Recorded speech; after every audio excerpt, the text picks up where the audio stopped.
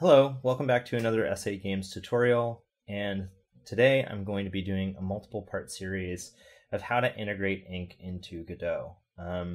I'm doing this documentation and this tutorial mostly because I've been working with both of these tools, and I've been finding that there isn't a lot of up-to-date tutorials or documentation with how to integrate these two tools, and some of the documentation that exists I just found not as intuitive, and since I have a little bit of background doing education, I thought that I would try my hand at walking people through the process of integrating these two tools together.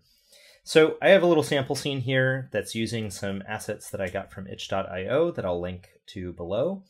It's a very, very simple visual novel kind of mock-up using two characters, a dialog box that has some placeholder text right now, that will be dynamically changed based on the ink story that we're going to import into this project. But before we get started with really starting to code that out and get things integrated, I thought that something that would be helpful to get us started is even just to understand how to get some of the tools that we'll need, some of the plugins that we'll need loaded into our project.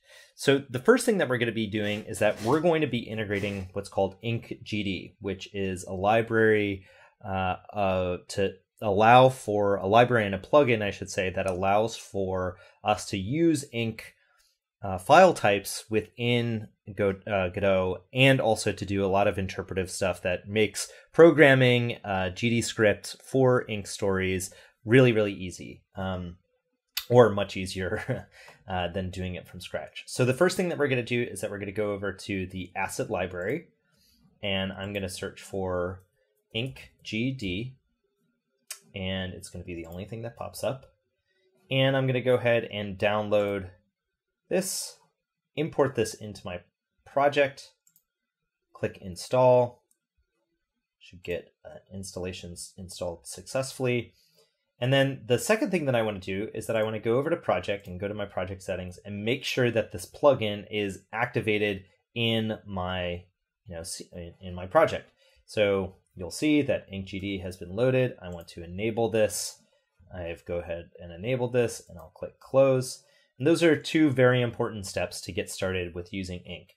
You'll see that an add-on folder has been added to your resource folder that I can kind of open up here. And you can see that there's a number of different things that have been added on here, which is really helpful and really great.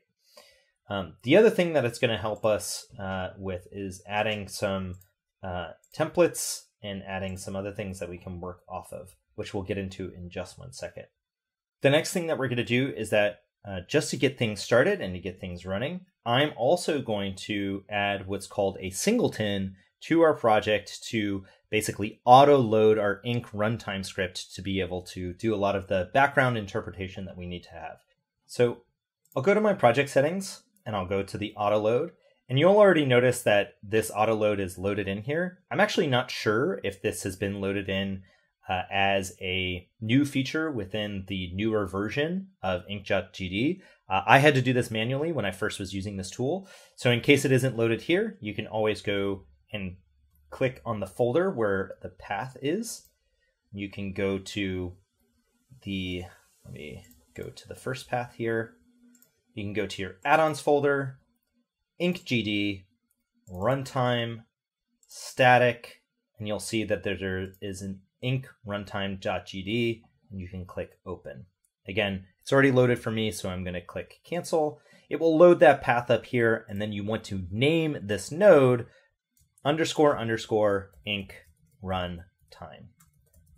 Okay, and ink and runtime are bumpy caps, so that should work. And again, this does a lot of the kind of glue and the background work to allow for this plugin to kind of function in an optimal way, and function kind of not even in an optimal way, but in a functional way, so that we can start working with these tools.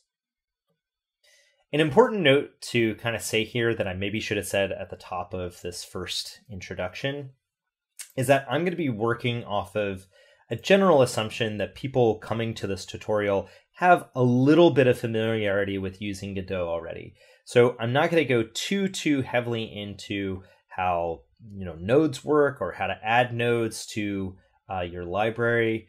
add nodes to your hierarchy, to talk about how the hierarchy works, or kind of basic fundamental principles of using GDScript, which is the scripting language that we're going to be using to integrate ink into our projects. But I'm going to try to be as judicious and as slow as possible to go through these processes for anyone that might not have a ton of familiarity or a ton of background using Godot, to make sure that, that if this is your first time trying out these the software or these tools, that you won't get too terribly lost.